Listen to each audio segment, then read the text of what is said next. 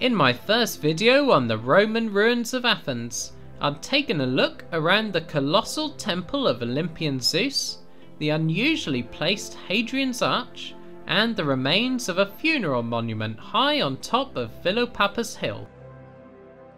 But you know what? There's so many Roman ruins in Athens that they need a second part video. In this video, I'll be taking a look around the northern slopes of the Acropolis, where the remains of public buildings that were part of everyday life almost 2,000 years ago still stand today.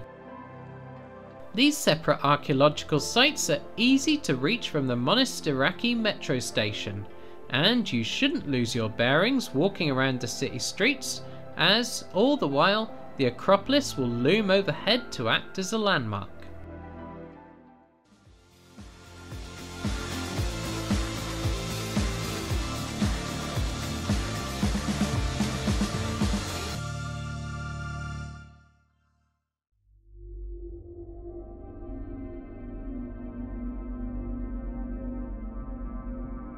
Although the ancient Greeks were well known for their achievements in the field of science, mathematics and philosophy, the Romans were heavily influenced by Greek culture and so built places of learning within their cities.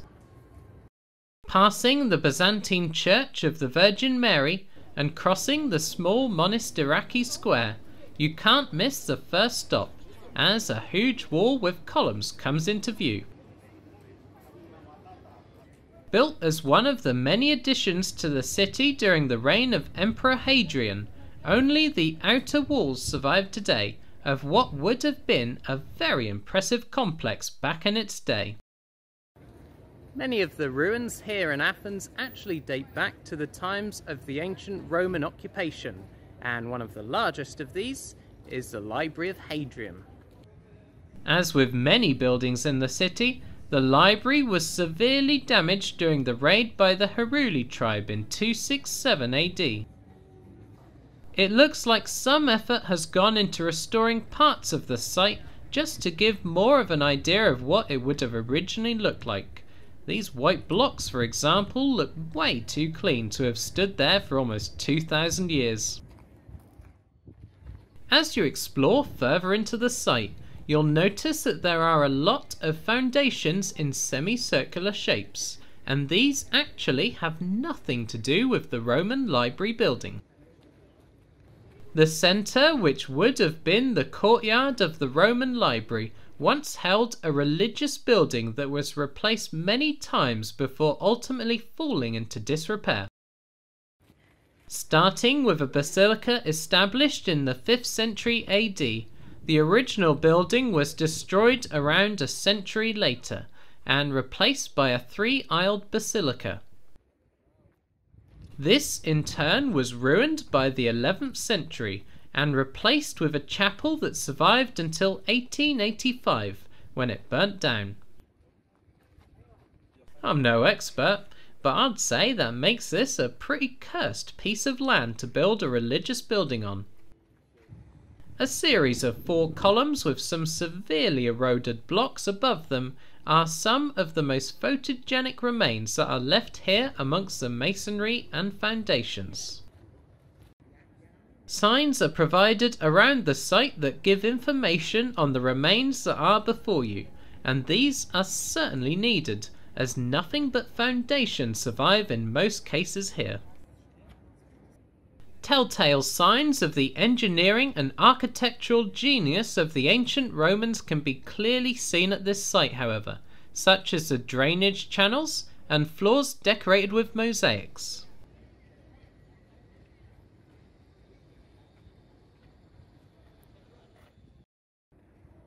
If the ruins of the library and the basilicas are a bit difficult to picture what would have once stood here, you can get a better view from exiting the site and walking around one of the side streets that offers a higher vantage point of the remains.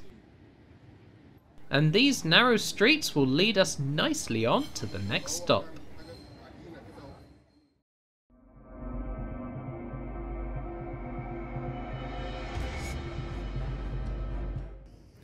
Another Roman site just a few meters away from the library is the Roman Agora, or marketplace. The beating heart of any ancient Roman city, the Agora was where the locals and traders would come to buy and sell their wares, and the site today still gives an idea of the activity that would have once taken place here. Entrance to the Agora is by the remains of the Gate of Athena Archaeological, an impressive structure consisting of Doric columns built from Pentelic marble and constructed around 11 BC using funds raised by the Roman Emperor. Even if it is now enclosed behind the iron gates of the archaeological site and surrounded by townhouses, this is typical of what you'd expect of a temple-like ancient ruin. Walking on through the site, to the right there is a large colonnade with pillars that vary greatly in terms of how much has survived. Some are mere stumps, whereas others are pretty much at their full height. Dating back to the reign of Emperor Augustus, it predates the library of Hadrian by around 150 years. This site in particular, north of the Acropolis, is an amazing representation of hundreds of years of civilizations having occupied this city. You have the Roman Forum, an Ottoman mosque dating back to the 15th century, and the strange object that is the Tower of the Winds. The fact that the Ottomans controlled this city from the 15th century onwards could potentially be a reason as to why this site and others like it in Athens survives to the present day, instead of having been entirely destroyed and the land reused for new building projects.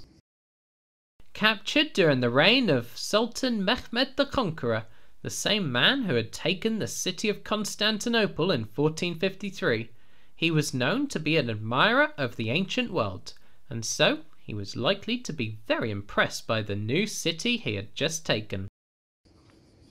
To the eastern end of the Agora is one of the more stranger ancient ruins that can be found in the city of Athens.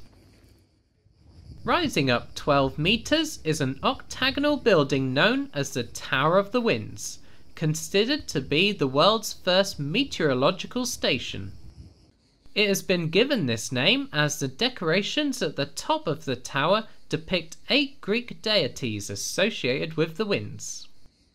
Retained over the centuries after Roman rule, the tower also saw service as a bell tower for a Byzantine Orthodox church, and after having been buried for a while, saw use for religious rituals during the later Ottoman occupation of Athens. Looking a bit unusual compared to other typical Greek and Roman constructions of the time, it operated to measure time and weather by use of sundials, a water clock and a weather vane. Of course nowadays, I'll just use my watch.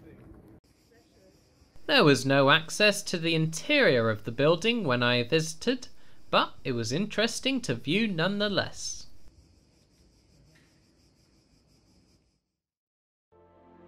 Together with my previous sites in the other video of Roman ruins of Athens, if you like walking around ancient archaeological sites, you'll be spoilt for choice here in Athens. These two sites are very much the Athens equivalent of the Roman Forum in Rome, which also features a huge array of ruined buildings in various states of disrepair that can be leisurely walked around. Some of them certainly need a lot of imagination to picture the bustling everyday activities that would have been carried out here around 2,000 years ago, though it's always better to see something remaining of the past than nothing. And don't forget, these two videos only cover the Roman ruins of Athens. Just up the road there's a whole different site of ancient Greek ones, and it just so happens I've done a video on those as well. If you have enjoyed this video, why not leave a like and follow my channel for more, and I'll bring you many more places from around Athens, as well as many other historical places from the rest of the world. However, until next time, see you around.